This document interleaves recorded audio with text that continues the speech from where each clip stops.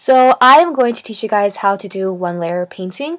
I'm actually trying to transition out of it and to do more line art, but because I think I'm kind of experienced at it, I'm going to show you how I one layer paint. Okay, so first you want to do is pretty much start off with your sketch. You guys are wondering about my brush settings. You guys can look on your left, or you can check out a video that I made like a few months ago about my brush settings. So for the line art, you can pretty much do any brush you want. It doesn't really matter because you're going to cover it up anyways. So what I like to do is kind of start out with a mid brown colors and just kind of do my thing and draw. So let's just draw a boy or something. So you know his face. Like I said before, you can be very messy with this just because we're going to paint over it anyways. And you just want to kind of get the basic foundation of what you want it to look like and where you want it to be at or something. But anyways, I'm just going to draw.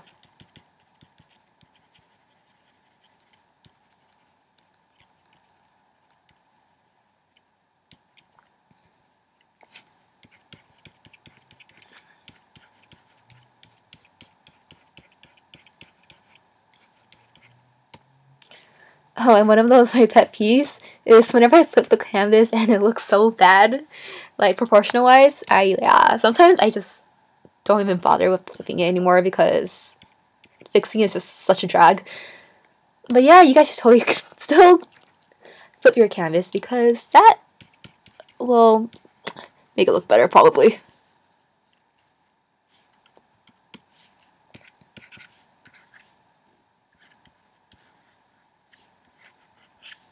Just something really simple.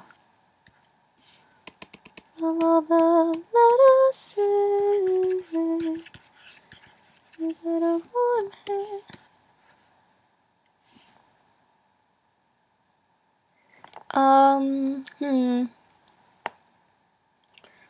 see, do I want...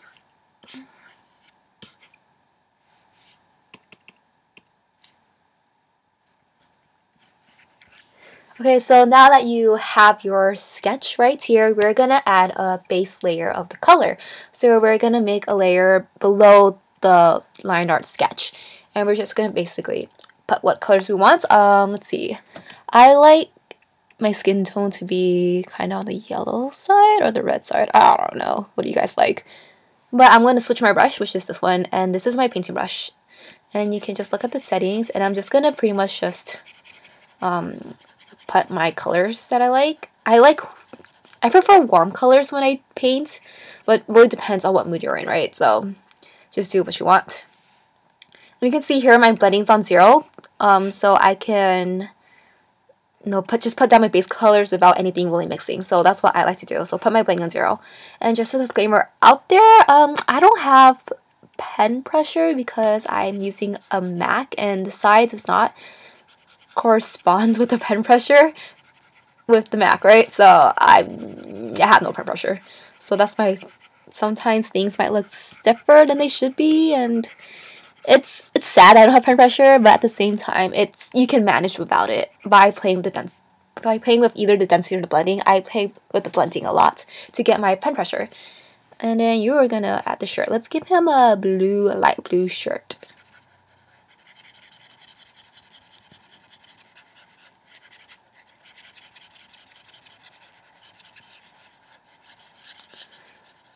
So now we're gonna add in your shading, and when I do shading, I like to for the skin, I like to go more on the red and go kind of like diagonally right for my colors. Do you get what I mean? Yeah, so I'm just gonna shade where I think okay. This is where you gotta change your blending to like 40 or something, 40-30-ish. And I like to do that. And just kind of like see where the shadows are. I know there's like no shadows on the nose. There should be on the mouth, on the eye right here. Let's see. I don't mess with the light a lot, so I'm just gonna say there's shadow here. And what I like to do is use my eyedrop tool and just kind of like get the color next to it and kind of like blend that in more, and then it makes a new color right here, right? and then I pick that color and just kind of like keep on blending like that. That's how I like to do things. I hope you guys get that, but yeah, just keep on like blending. So so I know how I made like a new color right here when I blended in like a lighter red with this. I picked that and just kind of like color it again. And that's how I like to do things. Of course, you can be more dynamic with this by adding more colors. Sometimes I like to add purple for my shading. I don't know why. I just really like doing it. So here's like some purple. Okay, that looks kind of bad. We'll fix it. Okay, and then same thing with hair. Yellow hair, I like to add some orange to it. I don't like to make my yellow hair kind of not that much muddier. So we're just gonna do this. Of course, if you're kind of like, I don't want to say a noob, but like a noob at color scheming, which I am, I would recommend you kind of pick like a drawing that you like, the color palette of a drawing that you like, and kind of just use that as reference with the eyedropper tool and use those colors instead. I do that a lot of times when I'm unsure about the color palette that I want, and it's very helpful in determining what kind of colors you like, right? So you guys should, just a tip, you guys should do that.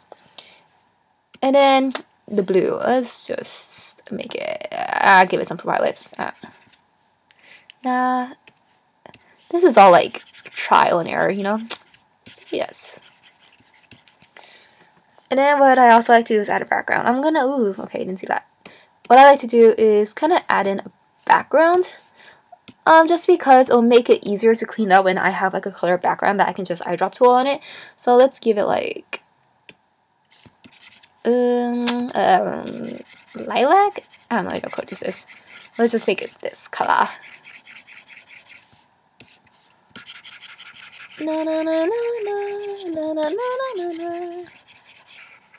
Okay, so say you got all your colors laid out, right? You want to now merge everything together. So I'm merging the line art, the base art and shading, and also the background together. So it's all like one layer. Now we're going to slowly work our way to the finished drawing. And what I like to do is start off the face, because I love starting off the face. And you can just clean this up. Eyedropper tool, guys, use it. And we're just going to keep on using the eyedropper tool and just kind of like clean stuff up. Like just keep on cleaning it.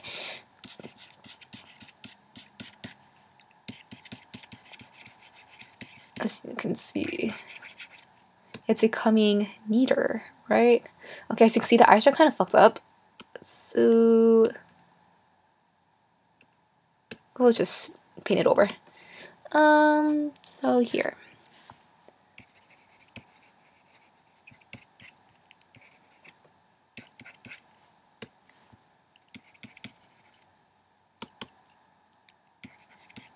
Am I bad at explaining stuff, guys? Because I don't know what I'm doing. Can't really explain much, because it's kind of like something you're used to. You just kind of do it automatically. But I like to soften things up too, like soften up features.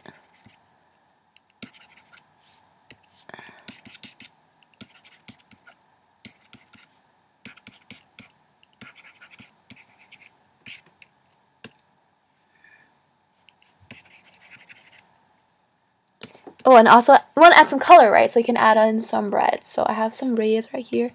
Just like add in some color to his cheeks, especially his lips. You should add some colors in his lips.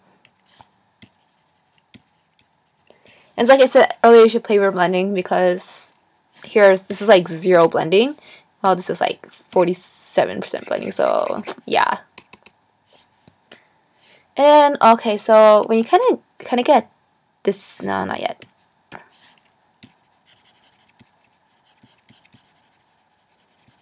You can also use like a very dark hue or shade to kind of just block in colors for that contrast, so you can make things out. So I blocked it in neck, so you can like differentiate where the neck is and where the chin is and your ears. And what I also like to do is kind of just line art too while I'm at it, like painting and line art at the same time. And then we're gonna draw the eyes. Let's give him some I'm going to pick a darker color, going to lower the blending, and we're just going to change the size.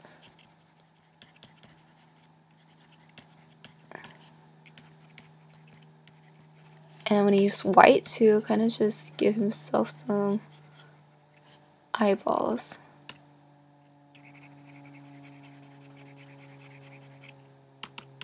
I mean, it's good enough, right? Okay.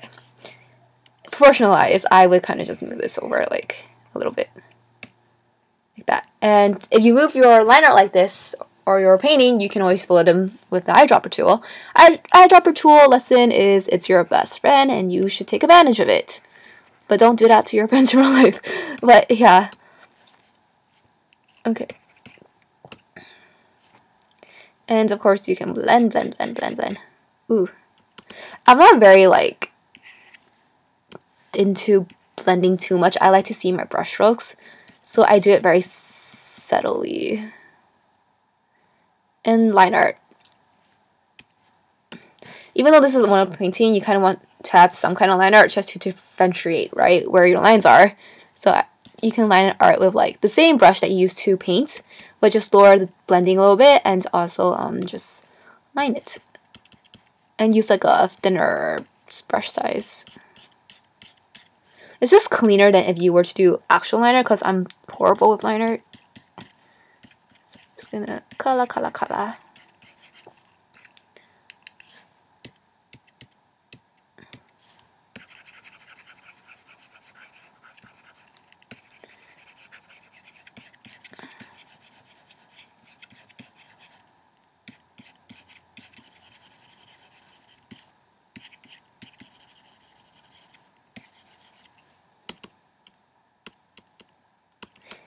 And this part is pretty messy, so you might want to color.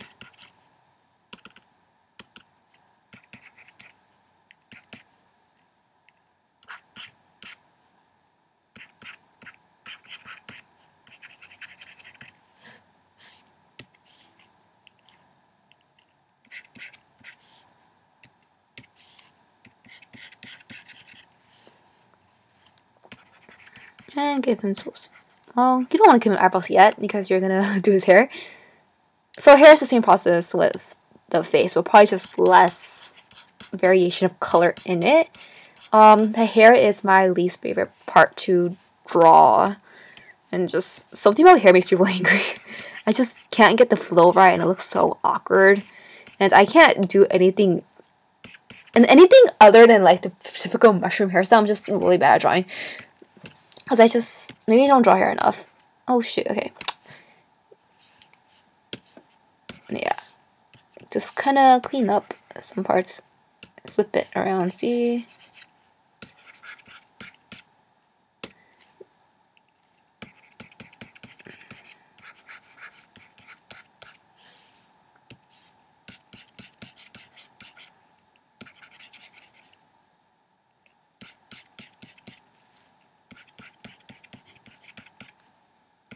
You can see that his hair looks kind of gross.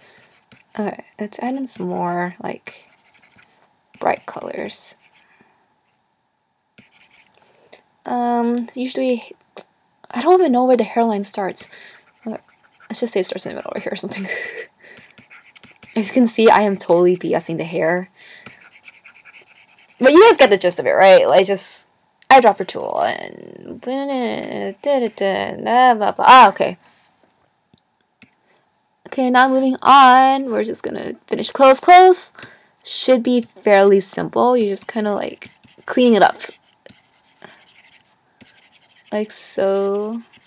And you're adding some liner.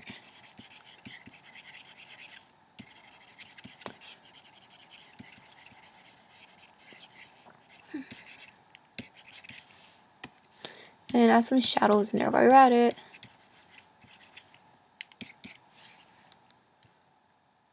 And then we're going to clean it up by coloring in the background.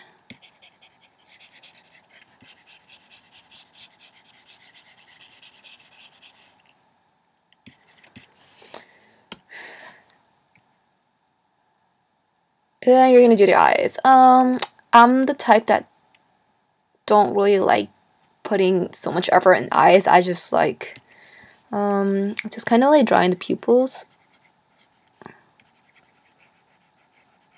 and that's it.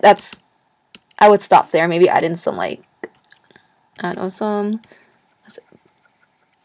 irises, pupils. I don't know my eye anatomy, but something like that. And I don't like highlights, just because I feel like it makes it look fucking weird. So I would just leave it like this, to be honest. And now we're gonna kind of line art it, just to kind of do lines. I like to do brown lines. It really depends. If you're into like more of that warm color or that cool color, you should do like a blue line art. But or you want to like more like a kind of like a darker, more striking drawing, you should do a black line out. But if you're doing like kind of like painting portraits or something, you should do pretty much a brown line art, because it's softer and just the neutrality, I don't know, neutral something it's just looks softer and nicer. It looks like it belongs there. Of course, my line art is still crap.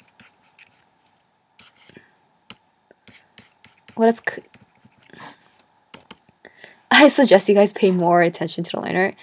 Don't forget about your ears. The ears are one of those things that I neglect a lot, and I just don't give a crap about it.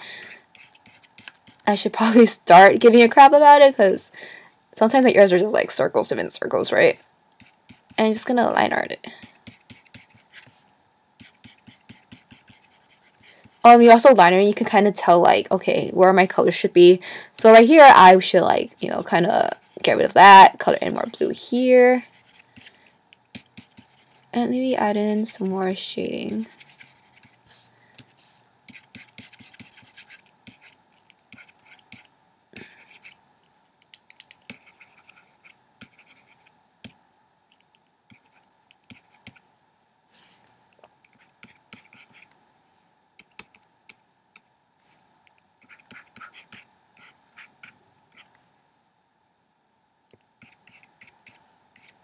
And yeah, that's pretty much it, how I paint. Forgive me if this is a crappy tutorial, but I find that one layer in painting is much more liberal than the line art, because if you have line art, you have to stick with that line art yourself unless you change it while coloring. And there's also like a bunch of layers on your screen, and it just gives me a big headache when I have so many layers. I like everything to be on one layer because it's simple and nicer, and yeah, I just really like the painterly look. But I'm still gonna try to do line art. But yeah, that's pretty much it, guys. And yeah, I hope you guys kind of like watching this video. And yeah, thanks.